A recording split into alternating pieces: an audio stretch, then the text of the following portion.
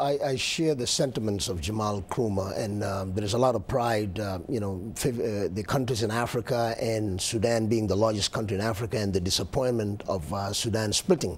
But we need to look at the history of the conflict itself. And as I mentioned earlier, if people are going to be in Sudan as a whole, 2 civil wars, 39 years, people are killing themselves. I mean, there has to be a resolution to that conflict. We say that there are voices to speak that the split of countries in Africa is not good for Africa. But when you combine the 2 civil wars in Sudan, you're looking at approximately 5 million people dead. So how can we continue in that one country? For example, the SPLM has been fighting for the very unity of Sudan.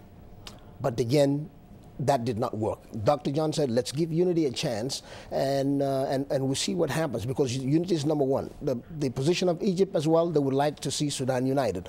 Africa to be, countries in Africa to be united. But the question is, the death and the destruction has been continuing for so long, and people are tired. So there has to be a resolution to the conflict. So I think the split of Sudan is going to benefit many countries in Africa, many African leaders, to see that the problems of discrimination, the issues of political, social, and economic marginalization are addressed. The issue of healthcare, of social services are delivered to the people. And then there is good governance.